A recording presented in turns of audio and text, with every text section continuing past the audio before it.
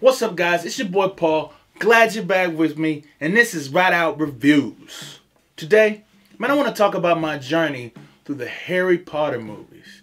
I want to give you guys my Christian perspective. To be honest with you, I remember as a kid, people in the church just hating on these movies, man, so much just because of the witchcraft in them.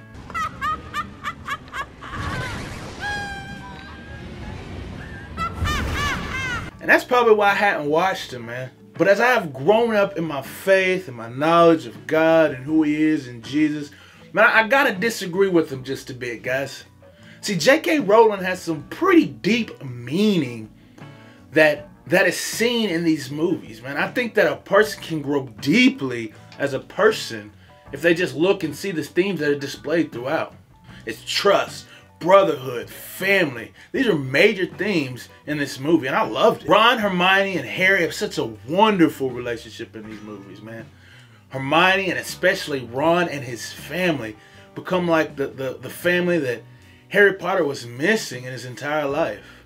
Their love and devotion for him, I believe, made him a better person. Just a genuine care for all people and a strong sense of morality portrayed by that family, the Weasleys, I think that helped build Harry's character.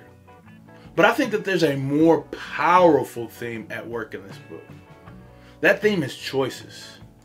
And this is one that I want to discuss, and I think probably hands down one of the most important lines in this series. I think it's the one that Dumbledore gives to Harry. He says, "Dark and difficult times lie ahead. Soon we must all face the choice between what is right and what is easy." And in combination with that, Sirius Black said, The world isn't split into good people and Death Eaters. We've all got both light and dark inside us. What matters is the part we choose to act on. That's who we really are. Those lines are the themes that play through all of the main characters in this series, I think, man. And we can just take the Malfoys, for example. Narcissa had to make a choice. She chose her son over Voldemort. And that's a choice that created the opportunity for Voldemort's defeat. See, she loved her family more than the cause. Draco's the sad part, though, man. I mean, he was young and dumb, and of course, but when he had to face a decision to make, who he would serve, light or dark, good or evil, right or wrong, I don't think he ever actually chose.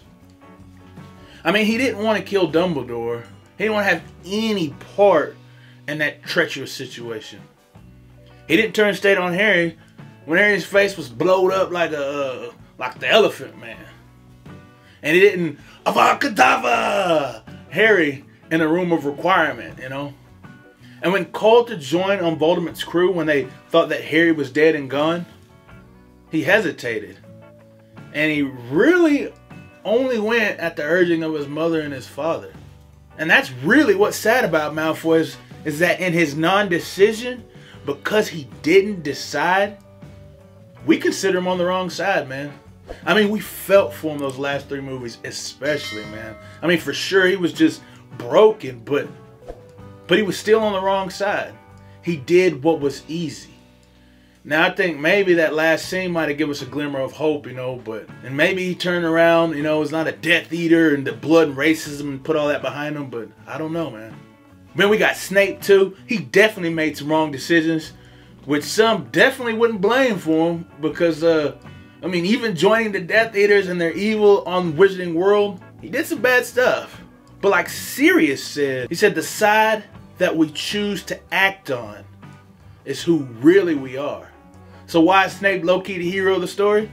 Well, he made the hard decision. He made the morally right decision. Not the easy ones that he did in the past by joining them folks just because they were cool.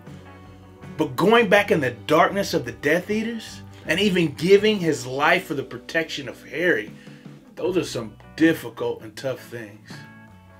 And even though, to be honest, man, I was mad at his death. I couldn't believe it, man. I wish that they would have gave him a death where he literally died protecting Harry, like he jumped in front of a Avada Kedavra spell or something like that, man. That's bogus.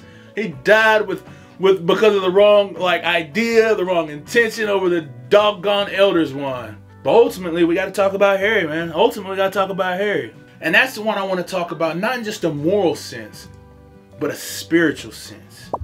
See, Harry literally had two sides in him. He had Voldemort, the ultimate evil, and he had his own humble nature. I mean, he daily felt more and more consumed by Voldemort's hate, yet still felt the love of his parents and their sacrifice, and the love of his surrogate family, the Weasleys, Sirius Black, Lupin, and Hermione. Though no doubt that J.K. Rowling, didn't allegorize, but I believe that this struggle is real in all of us. But it's best exemplified or explained in the Christian scriptures. See, this Voldemort or corruption inside Harry was not the way Harry was meant to be. He was not born to be a Horcrux and contain part of Voldemort's soul in him. It just happened. Sin or evilness in man is the same way. Humankind was not meant to be corrupted with sin, but it happened. But unlike Harry, it happened at our own doing. We each sin and are sinful. So now we as humans struggle every day to do what is right, what is good, and what is holy. And the sin in us must be destroyed. And that's the only way that it can be destroyed is in death. See, Harry had to die in order for Voldemort's soul to be destroyed. And he willingly sacrificed himself.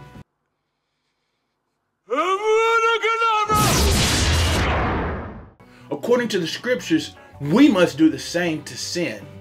We must die with Christ on the cross.